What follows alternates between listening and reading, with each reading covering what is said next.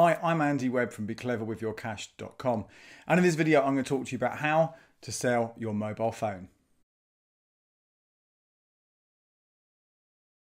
So if you're just upgrading your phone or thinking of doing it, then you're probably going to have one of these just sitting around. You might even have them from years gone past at the back of a drawer, that spare mobile, which, well, you never use it, but it's there just in case. Well, the best thing you can do with any phone that you're not using anymore is to sell it. Now, the most you're going to get for a handset is one that is relatively new. So if you are upgrading after just a year, then your handset could be worth a decent amount of cash. But don't let that put you off if it's a 2 years, 3 years, 4 years old. You could still, if you've got an iPhone or a Samsung or a real high-end handset, you could easily get a couple of hundred, if not more, for that old phone. And even the really old ones, that Nokia that might be knocking around, well, yeah, again, you might be able to get some cash for it as well. So what I'm going to take you through in this video, some of the things you need to do before you sell, some of the places you can sell it, and then an idea of how much money you might possibly make if you do this. So let's talk about, first of all, the things you need to do before you sell that old phone. Well, you want to make sure it's in the best condition it possibly can be. Now, I always put my phone in a case and I put a screen protector on the front as well. So if I do go and sell my phone, there shouldn't be any marks and it shouldn't be any scratches, shouldn't be anything broken. You know, you can't avoid it completely. You do sometimes get the odd little chip here or there, but as close to pristine as it can be, then you're going to get more money for it. Now, in some ways you sell it, and I'll tell you about those in a moment, the more accessories you have, again, the more money you'll get. So, have you got the box still? Have you got the plug and the cables? Now, when I buy a new phone, as soon as I get it, again, apart from put the case and the screen protector on, I package away the box. I don't use the headphones or the earbuds that come with it. I've got other ones that I use, ones that I prefer to use anyway. I don't use that plug. I don't use that cable because I've got them spares from other times. So everything is in that box, wrapped away, and it's tucked away for a year, 2 years, 3 years, however long it is that I keep my phone for, because the more you can do to make it feel like it's a brand new experience when someone buys it off you, the more money, again, that you're going to get. Now, something you really want to do to get the most money for your phone is to unlock it. This means, if you're not sure what locking means, is that when you buy a phone, if you bought it from a network, it's going to be kind of stuck on that network that only can be used with those guys. So if you bought your phone, let's say from O2 as part of a contract, there's a very, very, very, very good chance that your phone can only be used by O2. Same with all the networks. They all do this, okay? It's their way of trying to make you stick with them. But pretty much every handset can be unlocked. Now, there might be requirements about how long you have to have had the phone before you can unlock it. There might be a cost to get it unlocked, but for most people, most of the time, you can get that phone unlocked for free. And when you unlock it, it means anyone can buy it. Doesn't matter who they're with. It's also a really good thing to do if you want to switch your network just generally, because you can save prices by moving to different places. If it's unlocked, then that helps as well. So do that. There's a really good resource on the giffgaff website called the Unlockopedia. I'll share that in the show notes so you can head over there and see what you have to do with your handset to get it unlocked if it's not already unlocked. If you bought it outright from Apple or Currys or whoever it might be, then it will be unlocked anyway. Now, the one final thing you need to do before you sell anything, well, before you post it off, is to wipe all that data. Okay, make sure it is factory reset, because you don't want to send it off to someone who's bought your phone to find that they can access all your information, all your data. Different handsets have different ways of doing this. I know that if you have an iPhone, you also have to disable all the iCloud settings because that prevents the reset happening. But make sure that you don't send off the phone that you've sold to anyone with any of your important information on there. Okay, so how do you sell it then? If you sell the phone, how do you get this money for it? Well, there are a few ways of doing it. I'm sure a lot of people know already about taking it into one of the mobile phone shops, and they might give you some cash for it there. And then I did that years and years and years ago with O2. It was a pretty all right service back then. It wasn't too much of a problem, got a decent price, but you're not necessarily going to get the best price doing that. Now, to work out exactly where the best price is, there are some tools to help you. And these are comparison sites. As you'd expect with any comparison site, you type in what it is you're after, or in this case, what you're selling, and it will give you a list of different companies who will give you a certain amount of money for it. And it tells you how much, in the first instance, they're willing to pay. Now, this might change, okay? That top level price that you see might not be what you get. And that's because that's if it's in perfect condition, or at least what they say that price is for. And it might be almost perfect, if not perfect. Now, you send that phone off to them and they might go, Actually, no, that's not what we thought it was going to be. We're going to give you less money. Okay, so there is that risk using these sites that you don't get as much money as you thought you were going to. And then, well, you don't have to accept it. You can, have it sent back to you, but you might have to pay for that return postage. And of course, talking of postage with a lot of these websites, you will have to, send it off, and it might not come with insurance. So let's say it gets lost or damaged in the post. Well, if you haven't got the insurance, that's not great. So then there might be an extra cost you want to consider to get some insurance to cover it when you send it off. Now, some of these websites are those retailers with high street presences as well. So you can always potentially take it in and get a valuation there and then, or hand it over to them and they'll post it off to the team. So that might be a safer option. But have a look at all the options you've got in front of you. Check the reviews. There are websites out there which will kind of give you an idea of customer satisfaction. If anyone's moaning about the service they get or the price is dropping, don't use them. Go for people who have got a good reputation. And I'll link to some of those comparison sites. There's Sell My Mobile, there's Compare My Mobile, there's a few others. Again, I'll link to them so you can find the best ones for you. And that might be the easiest way to get rid of your old phone. And for a lot of you, that might be what you want to do. But if you want a bit more cash, then I've got a couple of other options for you to consider.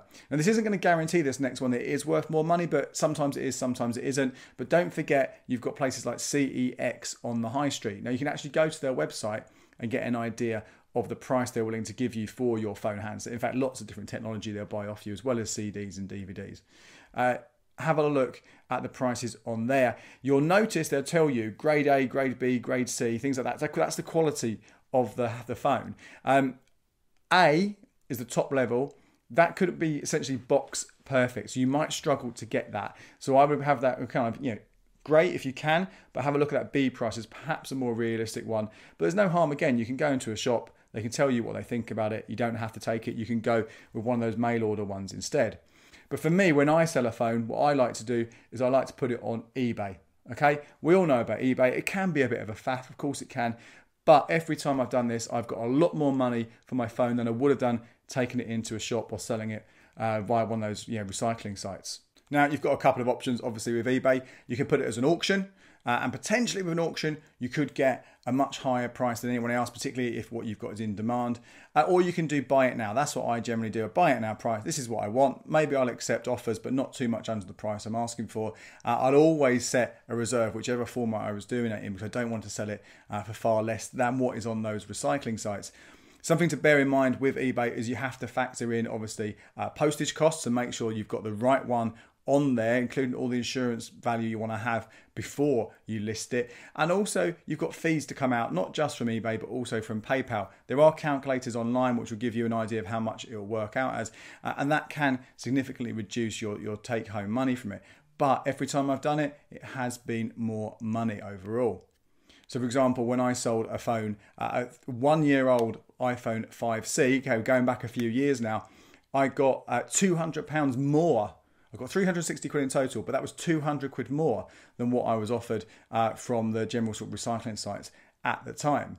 But that's not the only thing you can do, and I have sold my phone in other ways as well. And the last time I upgraded my phone, which was 2 years ago now, I had an iPhone 6, and that was a 3-year-old phone. I'd kept it for a decent amount of time. It was 3 years old, and I put it on eBay. I listed it at 260 quid, so still a decent price for a phone that's 3 years old. I listed it for that much, but I also put it on Facebook, and I asked my friends and people I knew, was anyone after a handset? Someone came back. She offered me 200 quid for it. I was really happy with that because it saved the faff of going through posting it off with eBay and worrying about is someone going to sort of say they didn't get it. That's always a risk you get with high value items on eBay. And I didn't have to worry about the fees. And also it meant that my friend was getting a new handset for her daughter, a fraction of the price that it would have cost to get that same phone brand new, or at least the latest model brand new. So it was kind of win-win all round. So there are your 4 things you can do to sell it. Look at the kind of exchange areas that you can go to from on the high street, whether that's an actual shop or somewhere like CEX. Use a comparison site online to see what places might give you if you post it off. List it on eBay or try and sell it to a friend. But of course, that final one does come with a risk that if it does give up the ghost a few months after you've sold it to them, well, they might not be too happy about that. You might feel that if you're not sure about your phone and its quality, make sure, of course, anything you're doing, make sure you're honest about it on eBay or sending to friends on the quality, because you don't want that to cause any problems for you later on. Now, how much are we talking? Okay, I gave you an idea what I got for my old phones. Now, as I'm recording this, we are exactly a year since the iPhone XS came out. The brand new iPhone 11 is going to drop in stores any day now. People have pre-ordered it, and that means they're going to be selling their old phones. So the prices I'm telling you right now for this iPhone XS, or the XS, I guess more accurately, this could change as more phones flood onto the market. So the time to sell is often just before this happens. But let me give you an idea of what you could be getting if you sold your phone now, that iPhone XS 64 gig in silver, because things like color can make a difference as well. On eBay this week, these are the phones that have sold on eBay this week.